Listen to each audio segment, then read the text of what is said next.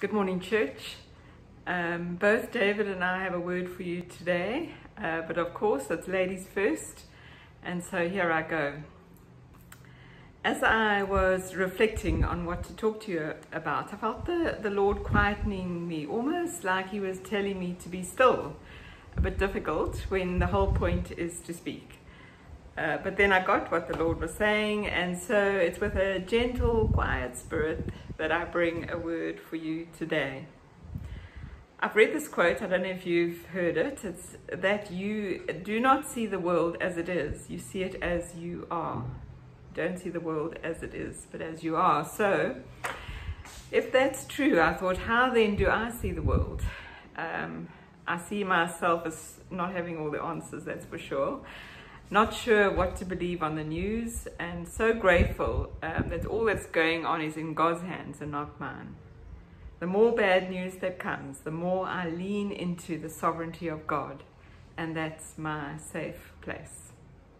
I don't know actually how people cope who are facing all the uncertainty that there is in the world at the moment and have to make decisions on their own and have to rely on their own strength.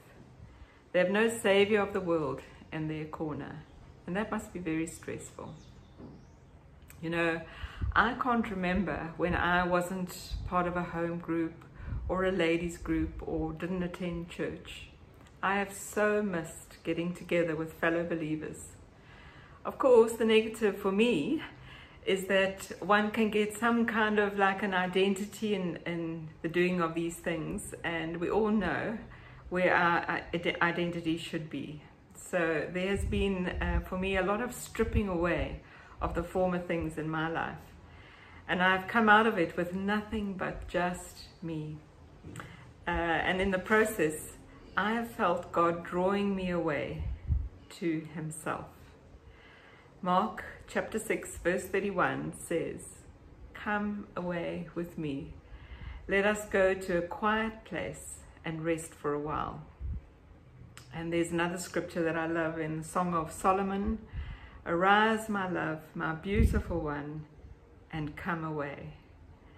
And that's really what I've done in this lockdown period. In the coming away from the world, I've come away with Jesus. We as a family, as you know, have faced our giants recently. But even though there were moments of trauma, I could really feel God's reassurance and him saying, it's going to be okay. We could see his hand in so many of the little miracles that occurred along the way and even before the time. And of course, that's one of the benefits of living out this life we have, hand in hand with Jesus. We get to have history with him. And when we come away then with him, we get to reflect and to remember all the many times where we couldn't see the answer, and yet eventually there it was. The answer did come. And it takes times like this to reflect on these things. And it's important to do this so that when trouble comes, we can remember and we can take heart. We can remember those times that God never left us. I personally believe that this pandemic is from the pit of hell. It doesn't reveal itself just like Satan does sometimes. And just when we think we may have understood it, there's another strain, or the symptoms differ so widely, and sometimes there's no symptoms. People have stopped being able to go to churches. You can't even hug a friend or have a meal with someone. And it's isolated us from each other, and as you know, people are fearful and feeling depressed. It has the mark of Satan all over it. Satan, you see, has power here on earth. It's a limited power, but he still is at work. But even though it may feel overwhelming at times, we are of a kingdom that is not of this world. It is an invisible kingdom, not always acknowledged by those around us. But in that we belong to this kingdom, we come under Christ's authority. Nothing can happen to us that hasn't been okayed by Jesus. And so, As a child of God, living out my life in His kingdom, what is my response to this virus? Well, two responses came to mind. Firstly, I've just finished reading a book about King Hezekiah. He was a great king. He did what was pleasing in the Lord's sight, just as his ancestor David had done. You can read about his story in 2 Kings, starting at chapter 18. And I suggest you do. It's a really great read. During the 14th year of his reign, the king of Assyria came to attack Judah. And when Hezekiah received the report of what was happening, he didn't panic or go to his advisors or rush out and do something silly. No. We read about what he did in 2 Kings 19 verse 1.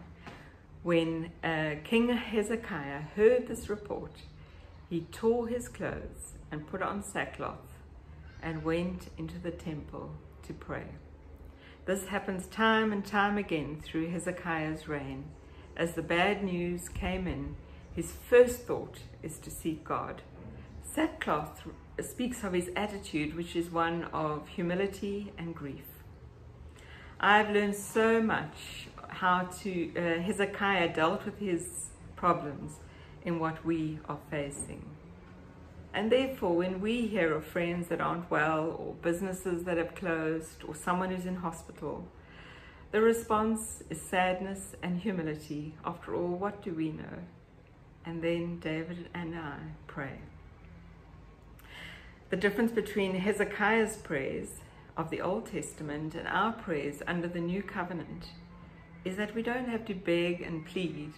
We don't have to pray for victory in our situation. We pray from a position of victory. Satan, after all, was defeated at the cross. Prayer is a weapon given to us by God.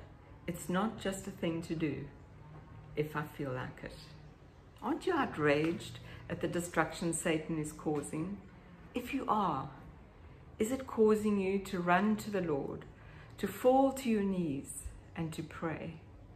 So church, pray like your life's at stake, your family's life, and pray from a place of victory. But pray. My second response to the pandemic is 1 Corinthians 13, verse 13. We all know it. And now these three things remain: faith, hope, and love. But the greatest of these is love. Interesting, isn't it? That the greatest is that love is greater than faith. Could it be that love leads to faith and that leads to hope? Or is it because God is love? Is that why? Something to think about. The greatest of these is love. Do you think we can muster up this love? Let's face it, it's not always our default, is it, to just love? But there is a way for love to top all else in your life.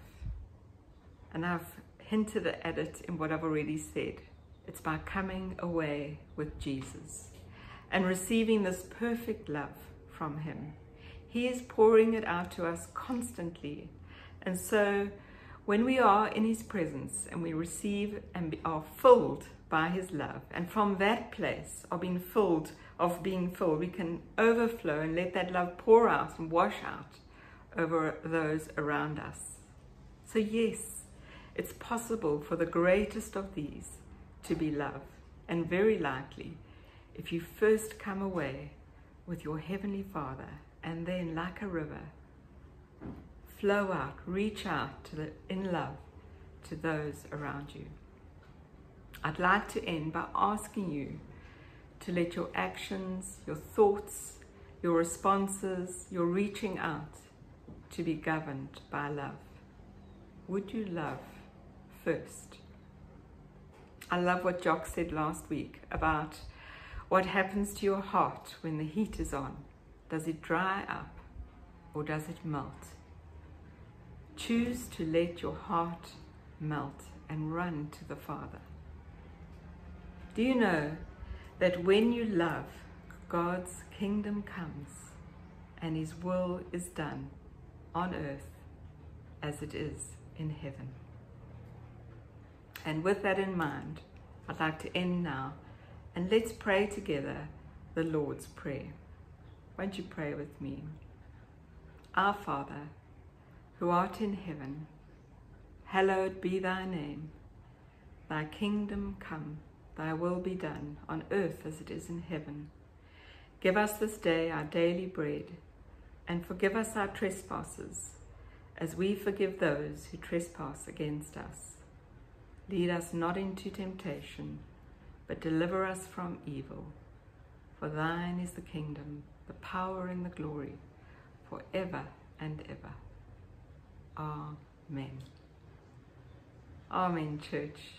And now David's going to just follow on from the foundation I've laid with his views on the lockdown. God bless you all, and lots of love.